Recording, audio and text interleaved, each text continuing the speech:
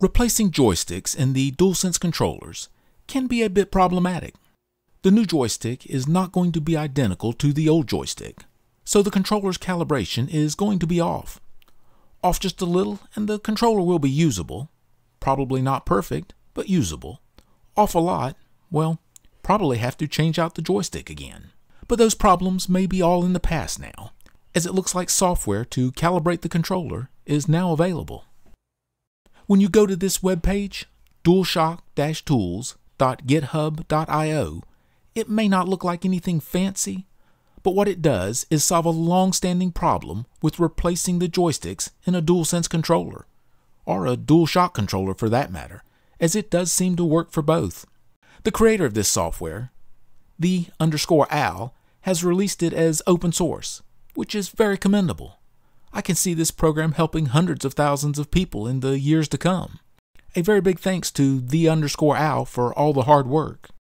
To calibrate the controllers, I will be using this website along with the Gamepad Tester website at hardwaretester.com/gamepad. So let's get to calibrating. This controller has the original right joystick and a replaced left joystick. The originals were Alps and the replacement was an Alps. I believe this controller had the shortest life of any we have had. I think it was right at 4 months old when it started acting up.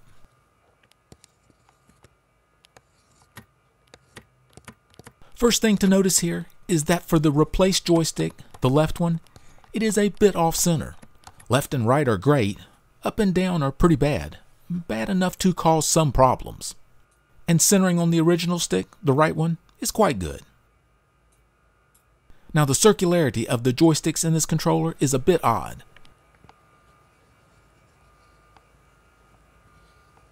The left joystick is not horrible, especially for a replaced joystick. The right joystick seems pretty bad for an original joystick, at least the ones I've tried. I believe this means the joysticks in this controller have worn very badly, one bad enough to need replacing. Let me fire up the DualShock calibration page. When you first open the page, a welcome screen gives a bit of information and warnings. I believe the two most important items on the list are make sure the controller is well charged and do a temporary calibration first to make sure there are no errors. This program does seem to update non-volatile memory in the controller, and if something goes wrong, well, the only fix may be a new controller. So I guess the use at your own risk entry in the list is important as well. At this point, I would only have one controller connected to the computer, then can click on the Connect button.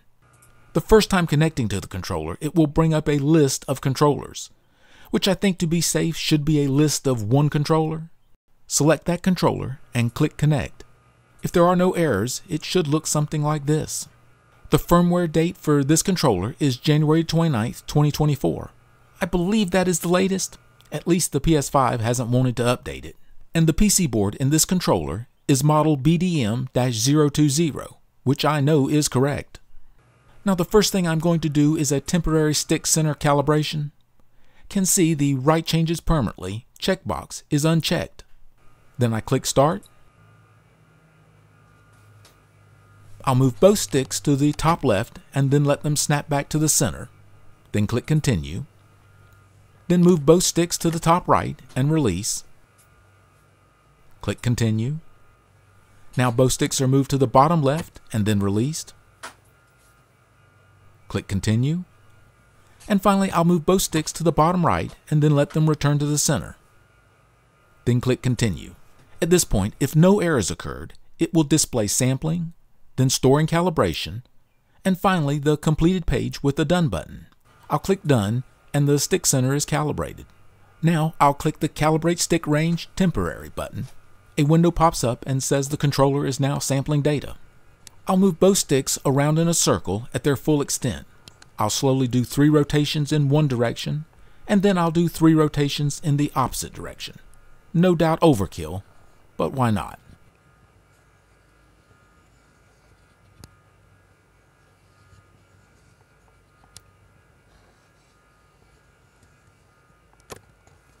Then I'll click Done. If everything went okay, should get a pop-up saying so.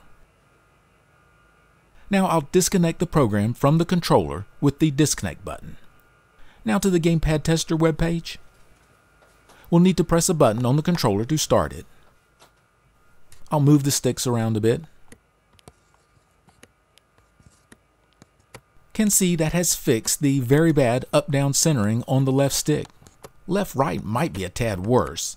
It may be that instead of letting the stick snap back, it might be better to let it gently move back to the center. Now for the circularity test.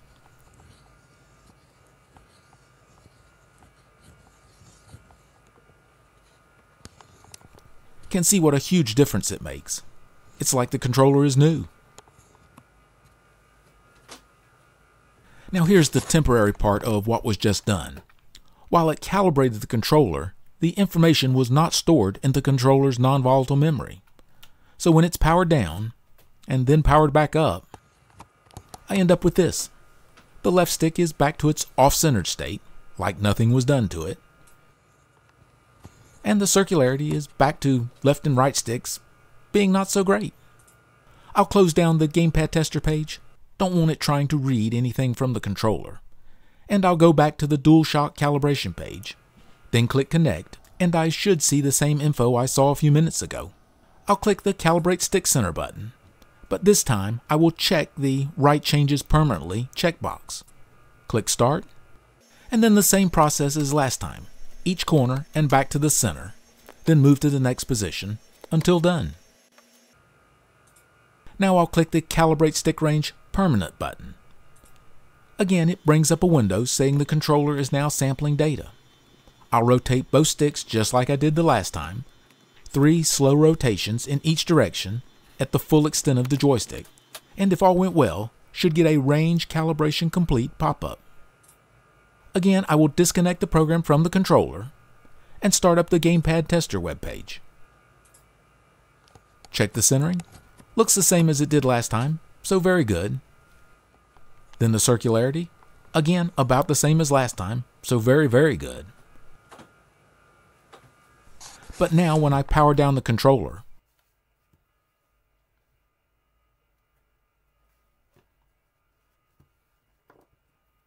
and then power it back up, all the calibration is still there. It has been stored into the non-volatile memory of the controller. The controller has been calibrated. The sun is shining, the birds are chirping. It's a beautiful day, a long-awaited day. But there are some caveats. Here is a controller that has had the left stick replaced with a Hall effect joystick. The right stick is the original joystick, an Alps.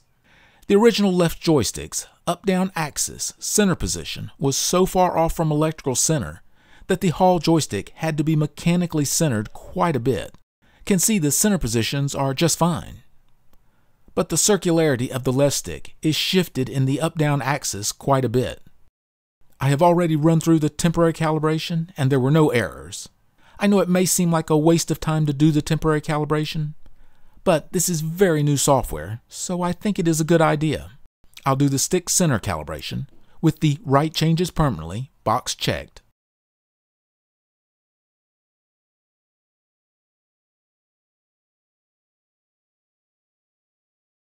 And then a permanent range calibration. I'm not sure permanent is a good word to use here. Can redo the range calibration, so it's not permanent. But I guess it's a better button name than Calibrate Stick Range, non-volatile memory write enabled.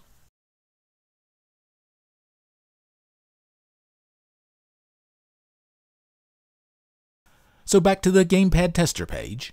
Of course centering was fine before. Can see circularity has improved quite a bit, but the left stick is still shifted in the up-down axis.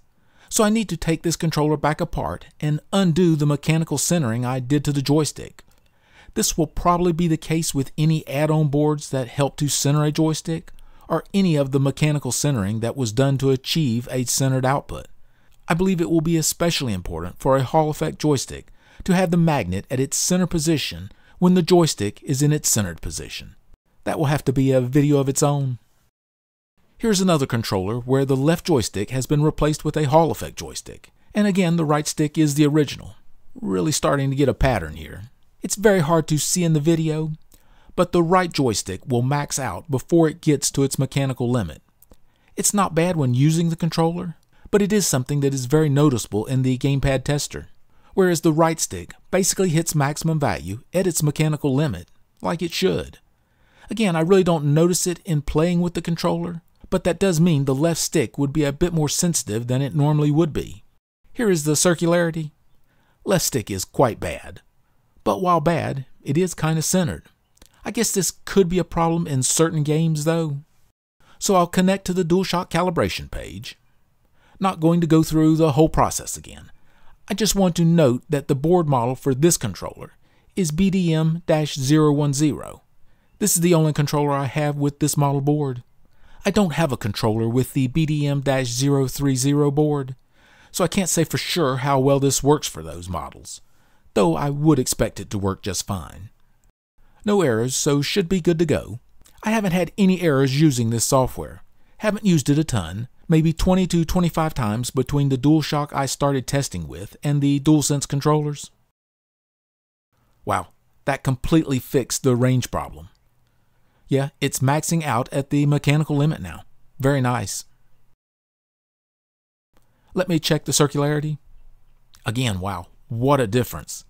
The circularity looks as good as a standard potentiometer-based joystick, and maybe a little better than an old, worn potentiometer-based joystick. I'm very pleased with that.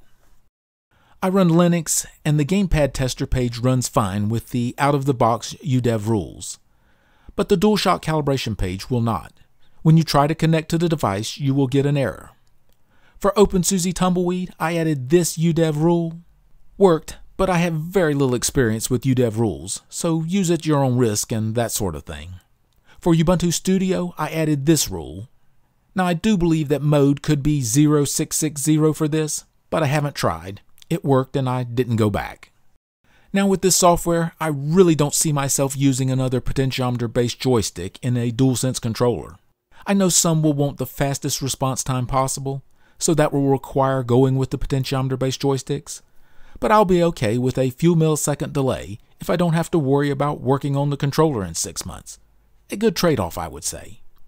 If you are interested in how this calibration software works and came to be, the_owl has a blog at blog.the.owl. It's a very interesting read.